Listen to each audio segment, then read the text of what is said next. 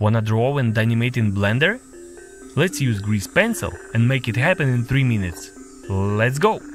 Open Blender, select 2D animation, boom! You have everything you need already. Start with a sketch. Super simple. Over here, in the brush settings, pick your brush, stroke material, adjust the size, opacity and tablet sensitivity. If a stroke looks weird, use the sculpt mode to adjust it. Sweet! Now do that again, but better. Layers are your friend, so keep everything organized. Frog on one layer, background on another. That way, you can tweak stuff later. Now let's add color. No need to overcomplicate the background, just paint it like you normally would. Say again? Parallax with projection mapping? Now that's some next level stuff. Let's save it for another time. For the frog, 2 options. First, use many layers for each fill color, or use one but change the paint mode. You decide. Use the fill tool, seriously, it's the best. Modifiers are where the magic happens. Add noise modifier to give the frog's lines a bit of wobble, makes it look hand-drawn, less static. You can also mess with thickness to change the line weight, or tint to adjust the color subtly with modifiers. Let's make it move, shall we? Enable auto keyframe and animate the blinking and puffing up.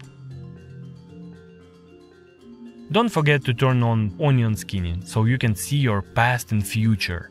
Jump into the top sheet to fine-tune those keyframes. Easy, right?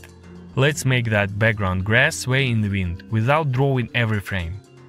Just set 2 keyframes for the start and end of the motion and use interpolate sequence to fill in the frames between them. Blender handles the in-betweens for you. Look at that smooth and fluid animation with minimal effort. Keep in mind, it works only if you have the same strokes, but modified in edit or sculpt modes. But that won't stop us, right? Let's add some effects. Add that soft Ghibli glow and a rim light to the frog. Then blur the background element slightly to create a sense of depth. You've now got a Ghibli-style shot ready for action. As a cherry on top, let's throw in some camera movement. It's a 3D space after all, so why not make it dynamic? And there you have it. Don't just take my word for it, grab the source file and see the magic yourself. Next, we are going all out. Animate your illustration and bring it to another level with all that Blender wizardry. You need to see this. Psst, press subscribe.